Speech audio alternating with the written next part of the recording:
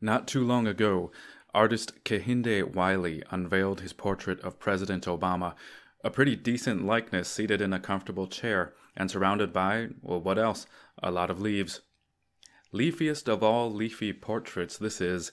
It's all photosynthesis from top to bottom, and poor Bama-Rama looks a bit stifled amid the masses of green. I don't absolutely loathe it, it's just not something I'd put on my mantelpiece.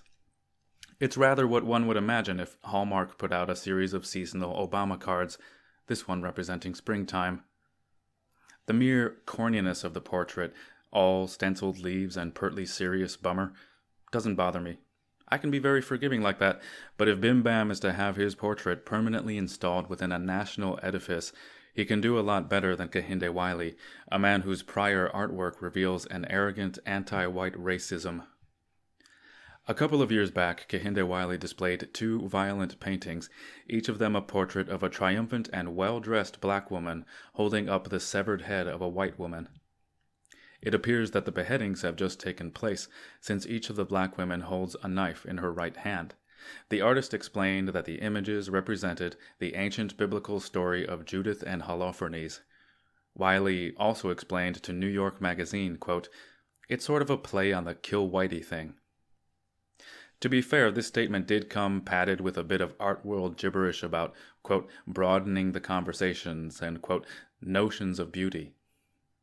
And while the racially cucked journalists at the prestigious magazine shook their heads in amazement at the black man's genius, the rest of us thought, what the hell? The kill whitey thing? That's a thing? Like duck-lipped selfies are a thing? Like Oreos dipped in milk are a thing?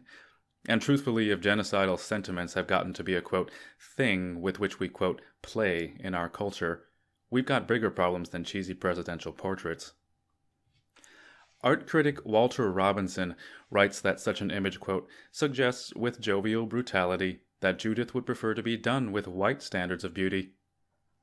Call it the Quentin Tarantino School of Art, and if you're of a mind to protest an image of coldly administered and racist butchery, you must be too square or too white to cope with the nuances of the street justice aesthetic.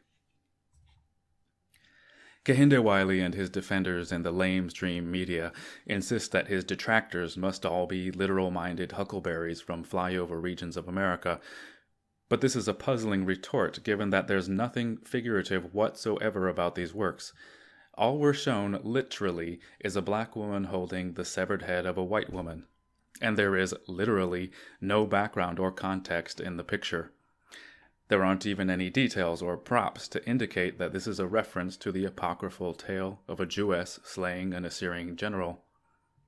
It's time to call bullshit on Kehinde Wiley, who seems to invoke these historical references as a means of sneaking some kind of artistic legitimacy into these appalling images. In Kehinde Wiley's oeuvre, it turns out that there are two kinds of painting, the kill whitey kind and the replace whitey kind. Wiley's aesthetics of replacement are as follows. Take a fine painting from Renaissance Europe, scrub out all the inconvenient white people, and replace them with renditions of suitably dark-skinned and urban folk adopting classic poses.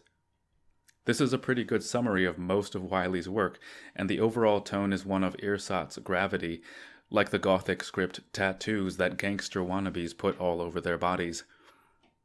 Public Radio International fawns over Wiley's work, saying of his Paris show, quote, "The results are both beautiful and surprising to the viewer." Kehinde Wiley's work is trendy, to be sure, and while woke blacks all over America whine about cultural appropriation, the artistic elite in the West seems intent on shoving aside white Western heroes and replacing them with black people. Idris Elba is the black replacement for the white Roland Deschain in a movie adaptation of Stephen King's The Dark Tower. There are also rumors that the same actor may be cast as the next James Bond. In a similar case of racial switcheroo, the BBC recently cast a black man as Achilles in a historical drama about the fall of Troy. I don't believe that any of the white liberal studios in England or America have a legitimate artistic objective here. Rather, it seems to me that the Western entertainment industry is either testing the self-respect of its viewers or trying to creep them out, especially if those viewers are white Westerners. The prankishness of this aesthetic of racial bait and switch calls to mind the neo-Marxist vandalism of Western monuments happening all over Europe and America.